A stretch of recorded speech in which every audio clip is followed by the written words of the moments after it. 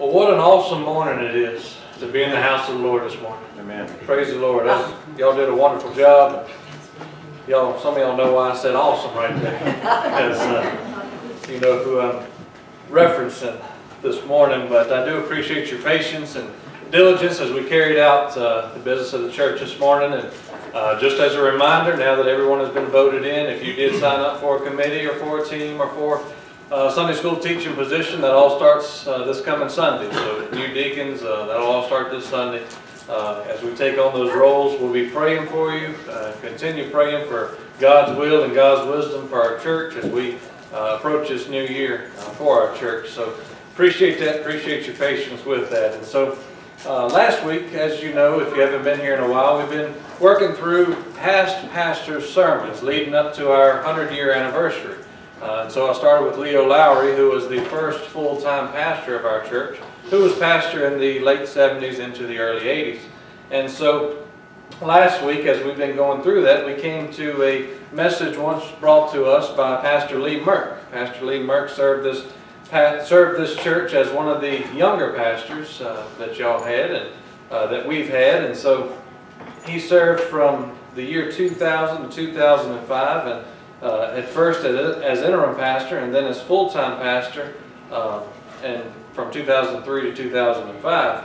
And then the message we looked at last week was 1 Timothy chapter 4 verses 12 through 16, which he preached on March 25th of 2001. And we were talking about do not despise the youth and what that means. And what that means was, what we looked at is that when we say do not despise the youth are not to be despised because of those young believers that provide that godly example. And that godly example will outweigh the hindrance of them being what culture considers a youth. And so him being a young pastor, myself being a young pastor, I could relate with that and understand, being youthful is not always a hindrance if you're able to provide that godly example that the Holy Spirit provides. And so what a blessing Pastor Lee was. And so this morning, after his tenure as pastor, we became, the next pastor was the beloved Reverend Bob Watts. And he served as pastor of our church. He gave his first message, rather, to this church on June the 26th of 2005. And then he was soon voted in as interim pastor of our church in mid-August of 2005 and served in that capacity until June of 2006. That's his interim pastor. He then Brother Bob became full-time pastor of this church on June the 18th, 2006, and he faithfully served this church as pastor until he passed away while serving on November the 6th, 2009. Bob's wonderful wife, Sandra, still attends here, and we're so thankful for what a faithful member she is. And I knew when I came here a little over a year ago that seeing what care and what love this church provided to past preachers and their wives especially, that you were a loving and a caring church, to say the least, that they're still connected and they're still tied in. And so there's no doubt that you love her, and there's no doubt that he loved this church. I can't tell you of one person I've met that did not like or did not love Pastor Bob. And I can't tell you the times people have referenced things that Bob preached about. And I have to be honest, when I came here and people spoke of Bob, I thought he was pastor here 25 years. And of what an impact he made. And he was only a full-time pastor here for a little over 3 years. He was a part of this church almost 5 years. But the impact that he gave in those few short years is insurmountable. I mean, it really amazed me at what a connection he had with you. And I'm so thankful for it. And just going through, as I do the bulletins, going through the sermons that he preached, you could see such a love that he had for this church just in his sermon titles. When your pastor, when I get up and preach sermons, they are addressed to you. And I'm speaking of something that I believe the church either needs to understand or needs to go forward with, or something that we need to look into the future about, what the Lord is calling us to do as a church, those types of things. And so the pastor of the church is always focusing on the congregation and its spiritual needs. Well, Pastor Bob, a lot of his sermons actually would include the name Hitesburg. Just one in particular, on June the 10th of 2007, he preached a sermon called What About Hitesburg's Future? And what would he say today at the future of Hitesburg and where we've come some 12 years later when he preached that message. And so there were many others that included the name Hitesburg in his messages on Sunday morning. And then some of the highlights as I went through his time here, one thing I really liked was in the bulletin he would have Bob's thoughts. And he had a little character there in the bulletin, and he would give wise or scriptural insights as to what was going on with the world or the things that were going on around us, and kind of his counsel about it, or the scripture's counsel about it, and what to do about it. And so had those in there week after week. I also found interesting that he preached through from May to June of 2009. He preached through the letters to the churches in Revelation, which we just finished up not long ago, as I preached through them from January through June of this year, off and on. And so we preached on the same topics there. But as I went through his sermons, the one that really spoke to me the most, and I think is most fitting for what we've been going through in the sermons, what we've been studying on Sunday night, was a message that he gave on October the 25th, 2009. And he entitled it, "Remember, Repent, Return." Amen. A very Baptist sermon. 3 points, all start with the letter R. Remember, repent, and return. He gave that, as I said, on October the 25th, 2009. And it comes from Acts chapter 3, verses 19 through 26. And what's different about this morning than from the past sermons is that I asked Mrs. Watts if she had any notes, and she had the entire notes from Bob's sermon that he gave that morning. So I've included a lot of them this morning as we go through. So let me throw this at you this morning. And so we're going to be in Acts chapter 3, verses 19 through 26. But before we do that, let's go to the Lord in prayer. Father, we thank you for this morning, Lord. We thank you for your word. We thank you for the service that Bob and Sandra have given to this church. And Sandra continues to do, Father, as well as Bob and his leadership that he had. And Lord, as we look to your word this morning in the book of Acts, Father, we just pray that we understand you better, that we be able to understand the truths that you have revealed to us through your apostle Luke that writes this book. And Father, we're just so thankful for the freedom that we have to come in your house this morning and worship you.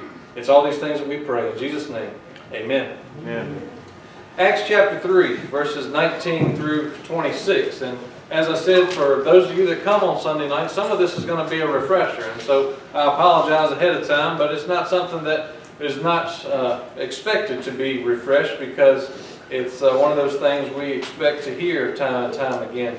But also let you know that I'm not trying to preach like Bob this morning by any way. I humbly confide that I am not the preacher that Bob was, and I'm not going to preach like him. So what I've done is I've taken his notes and I'm using them in reference to the only way I know how to preach, and that's under the divine inspiration of the Holy Spirit. And so at times when we go through, I'll say, Bob said this on that morning that he gave this sermon. So he began that morning with a quote, and I'll give it to you to begin this morning. It's from General William Booth. He's the founder of the Salvation Army.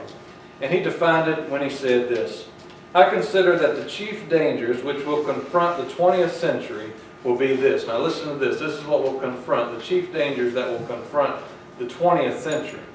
Religion without the Holy Spirit, Christianity without Christ, forgiveness without regeneration, morality without God, and heaven without hell.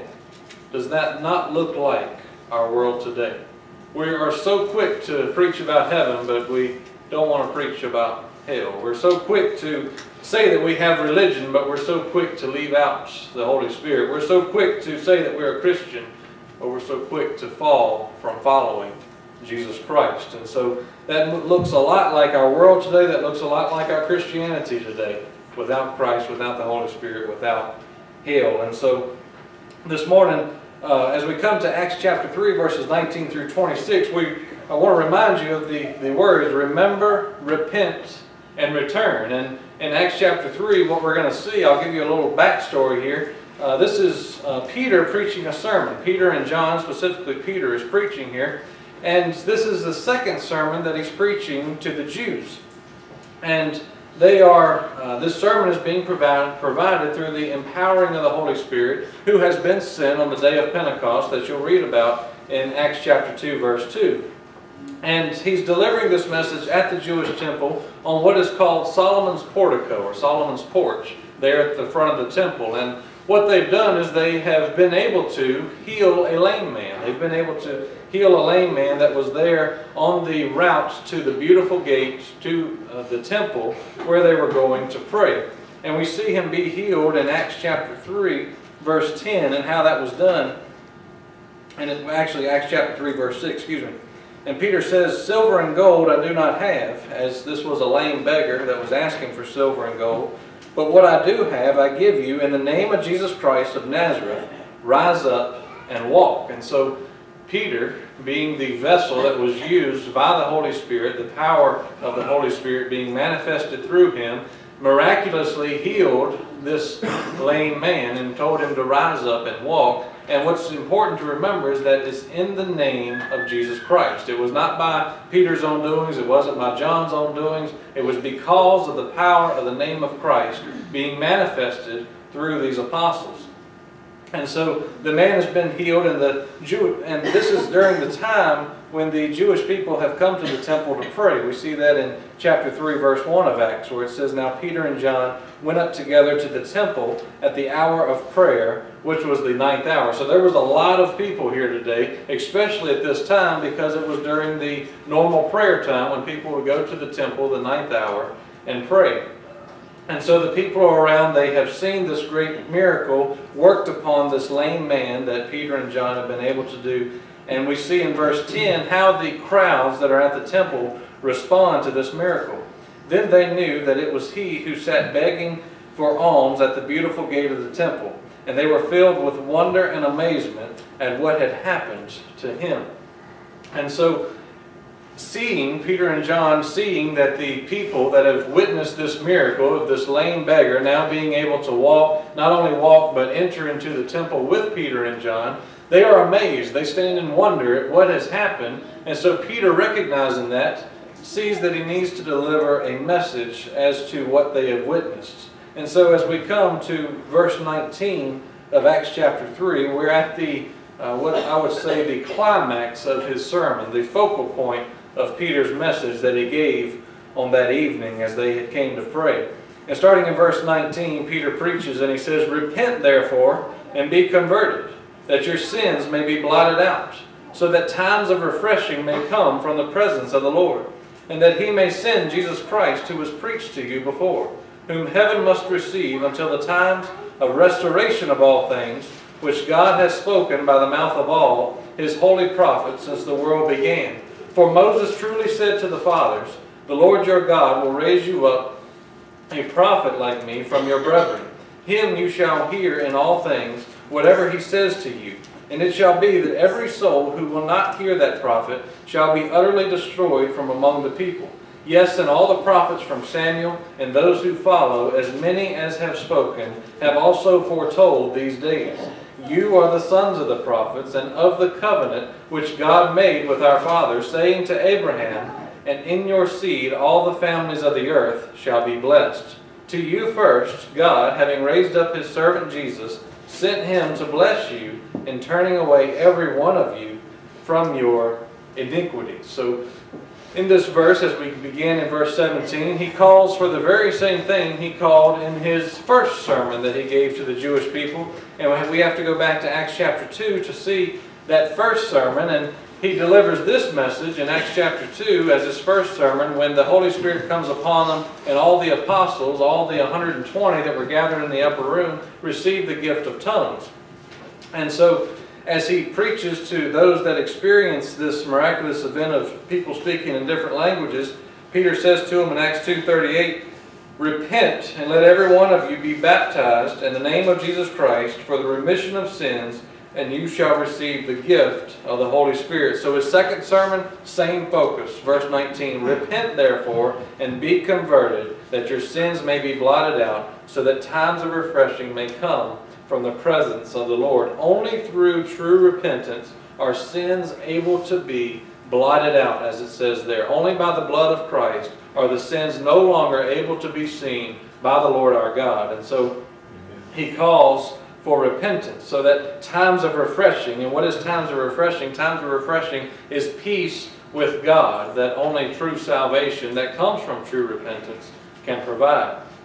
So in verse 20 we come to the first point that Bob had that morning, and the first point is remember. What do we have to remember? Well, in verse 20, what Peter is telling them is to remember that same Jesus Christ that was preached to you before. Verse 20, Acts chapter 3. And that he may send Jesus Christ, who was preached to you before. Remember the Jesus Christ in which was preached to you. And they've got three different ways that they ought to remember this Jesus Christ, this same Jesus Christ that Peter is preaching about on this evening that he's preaching on Solomon's portico. And so the first way that they would remember is that since he was the true Messiah, since Jesus Christ was the true Messiah, these Jewish people were very literate in understanding what the Old Testament, the holy prophets had said about the coming, about the sending, about the sacrifice of the true Messiah. And so they should have remembered what was said about the coming of the Messiah. That's the first thing they should have remembered. The second thing is that Peter had just preached to them a couple days before about this same Jesus. And we see that in chapter 2, verse 14, where he says, Peter, standing up with the 11, raised his voice and said to them, Men of Judea, and all who dwell in Jerusalem, let this be known to you, and heed my words. And those words are that Jesus, the one in whom you had crucified, is the one that was the true Messiah. And he goes on and says, repent and be baptized. And then the third way, what I think is the most phenomenal way that they should remember Jesus, is that the people that Peter is preaching to would have actually witnessed Jesus Christ walking on earth and his ministry. And the way we know that is because the man that they have healed is 40 years old. We find that later in Acts chapter 4. But what does that mean? Well, it means that Jesus would have walked past this man day in and day out as Jesus went to the temple to minister, but Jesus never saw fit by God's divine leading to heal this man. And so not only did these Jewish people witness this lame man, this lame beggar that sat at the temple asking for alms, but also they witnessed Jesus himself walking amongst them, ministering to the people and providing these miracles that Peter and John were now being provided through the Holy Spirit. And so that's the three ways they could have remembered Jesus, either through the preaching of the Old Testament prophets about the Messiah, through the preaching of Peter in his first sermon, or through the actual witness of seeing the physical man being Jesus Christ, the Son of God. And so when we come back here to verse 20 and 21, we see that heaven must receive him until the times of restoration of all things, which God has spoken by the mouth of all his holy prophets since the world began. And so at the appointed time, Jesus, being the Messiah, will be sent to reign from Jerusalem by the Lord. But for now, Jesus has been received back into heaven until the time has come to restore all things. If you'll turn to Isaiah chapter 11, verses 9 and 10, we see what the holy prophet said about the Messiah in regards to the time of restoration or restoring all things on this great world of ours. Isaiah chapter 11, verses 9 through 10. What would this restoration look like that's coming from the Messiah? It says, They shall no longer hurt nor destroy in all my holy mountain. We know the holy mountain to be Jerusalem. For the earth shall be full of the knowledge of the Lord, as the waters cover the sea. And in that day there shall be a root of Jesse. Now the root of Jesse is understanding that that is the Messiah that has come from the lineage of Jesse, the lineage of David. And so that is the root of Jesse, who is, we understand to be Jesus. Who shall stand as a banner to the people, for the Gentiles shall seek him, and his resting place shall be glorious. That is the restoring of all things that Peter is referring to back in Acts chapter 3 here as we go through this message.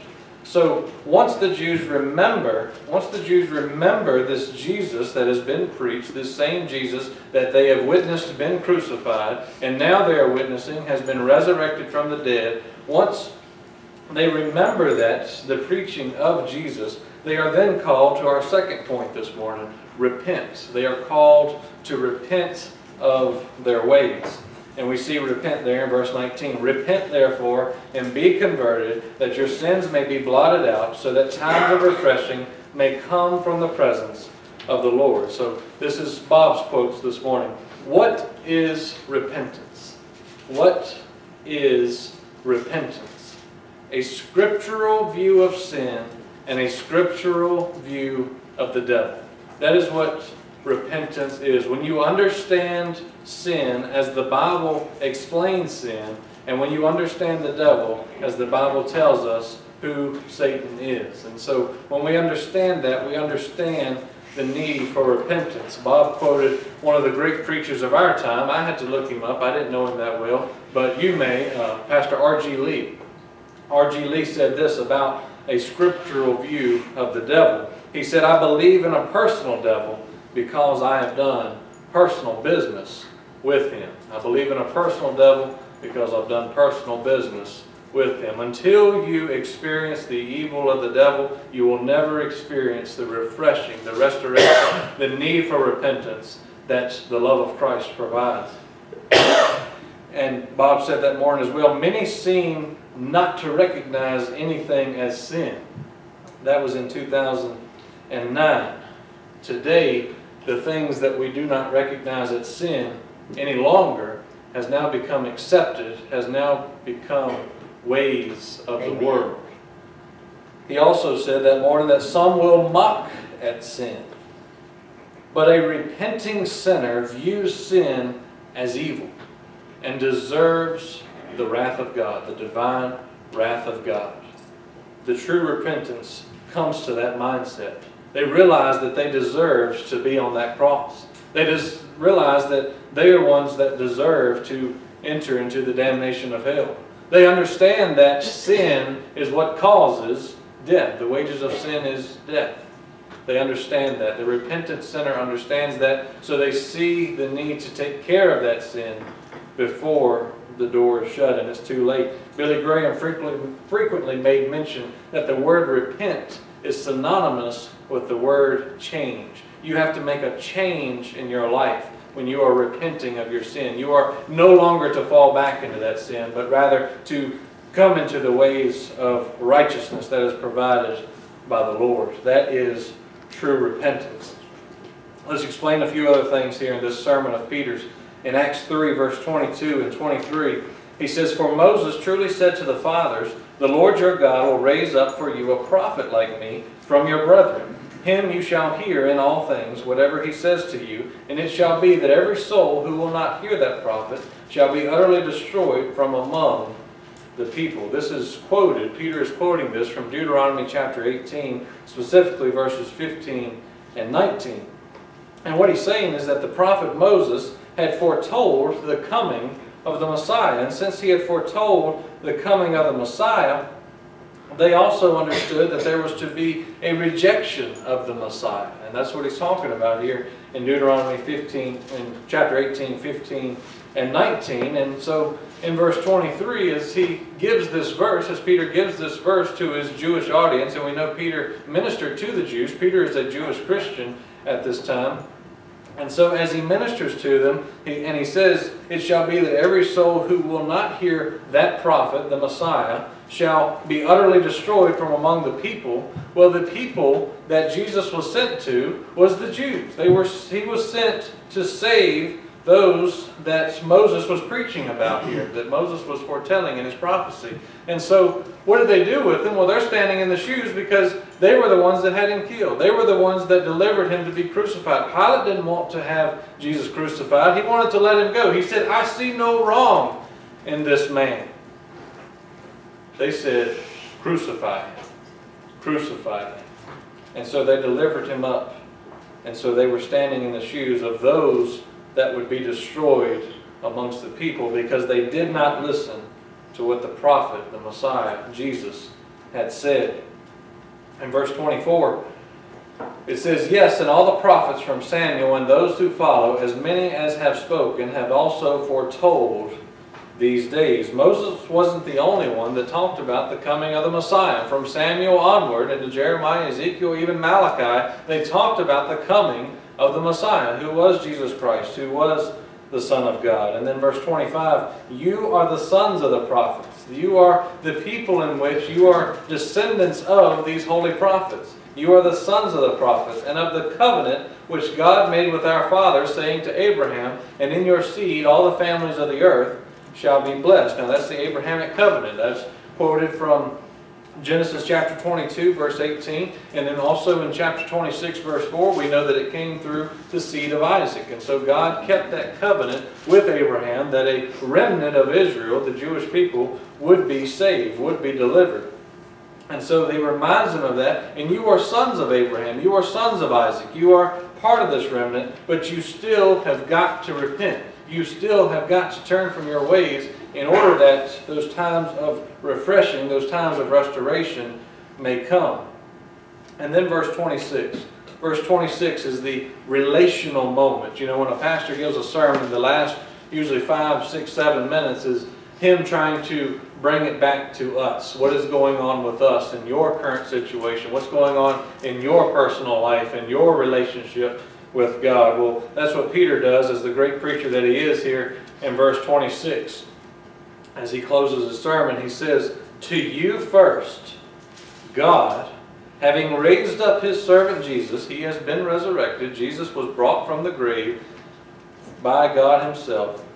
He sent him, God sent Jesus to bless you. And that blessing is provided in turning away every one of you from your iniquities. So here we have our third point this morning, return. What Peter calls for is to return to the living Christ. Return to the living Christ. That Jesus that you killed, that was sent for you by God, that God still raised up from the dead, he was sent for you to bless you so that you could turn away from your iniquities. No other possibility could be made for you to turn away from sin other than the sacrifice that Christ gave. Because he gave that, he gave us the opportunity to no longer live under sin, no longer be chained by sin, but to live in righteousness. Now, I want to do the same thing Peter did and bring it home to Hitesburg this morning. Many of you may not have been to church in a long time. Many of you have not been to church in a very long time. And some of you may have forgotten the joy of salvation that you experienced. You may have forgotten what the joy of salvation felt like when you truly had peace with God. So I encourage you with the first point that we had. Remember. Remember the Christ that has been preached to you. Remember the Christ, Jesus Christ, all that he is, all that he has done, and all that he can do and all that he will do for you. Now the second point that some of you may fall under. Some of you believe in Jesus Christ. Some of you believe that there was a man named Jesus Christ that walked amongst this earth, that was sent by God, that healed people, that died on the cross and rose again on the third day. You believe that. And salvation has said that if you believe in your heart that God raised him from the dead, confess with your mouth that Jesus is Lord, you will be saved.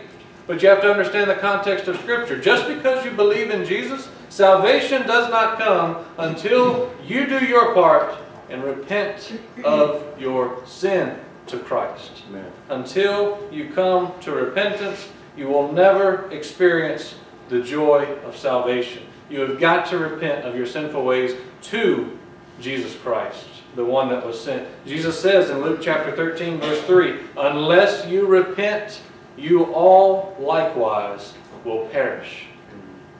Repentance is required. And then the last point for this morning. For the rest of you, some of you remembered Jesus Christ. Some of you repented of your sin. But yet the ways of the world came back into your life. You veered into the broad way of death, as Bob called it on that Sunday morning. You've entered into that multitudes that are hell-bound. What do? We return to the living Christ. That opportunity, as long as you're still alive, is there to return to the living Christ, to fall under his leadership, to be entering into that times of refreshing that can only come from the presence of the Lord that chapter 3 verse 19 of Acts told us. So remember that because of your repentance, not only are you going to return to the living Christ, but the living Christ is going to return for you. Amen. Jesus Christ is going to return to this world to all those that have believed, all those that have accepted Him, all those that have repented their sins unto Him.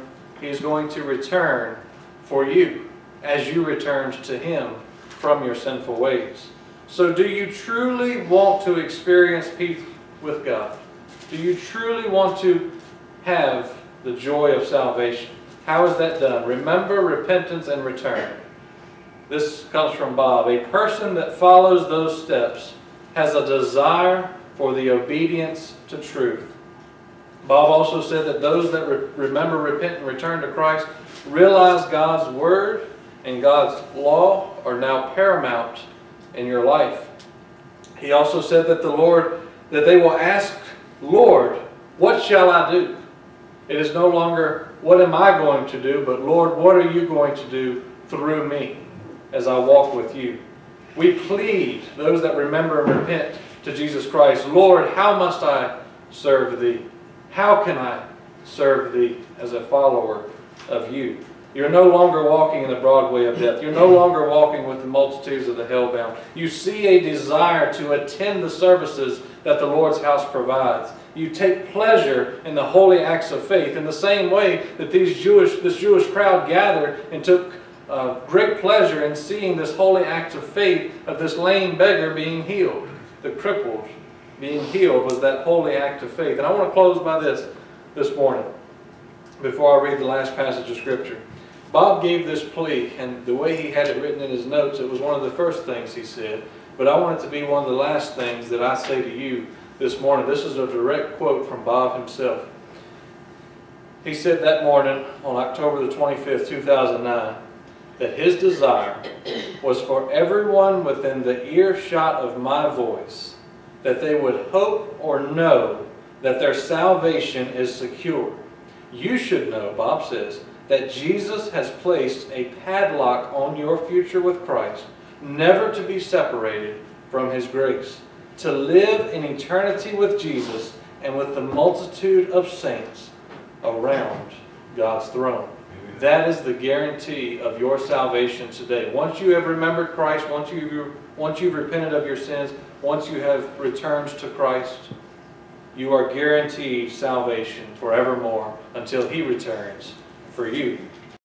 I'm going to close this morning by reading Romans chapter 12, verses 1 and 2.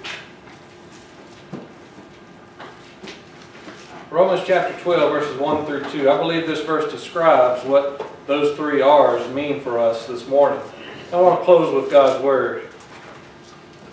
Paul says, under the inspiration of the Lord, I beseech you, therefore, brethren, by the mercies of God, that you present your bodies as a living sacrifice, holy, acceptable to God, which is your reasonable service. And do not be conformed to this world, but be transformed by the renewing of your mind, that you may prove what is good and acceptable and the perfect will of God. Let's go to the Lord in prayer this morning.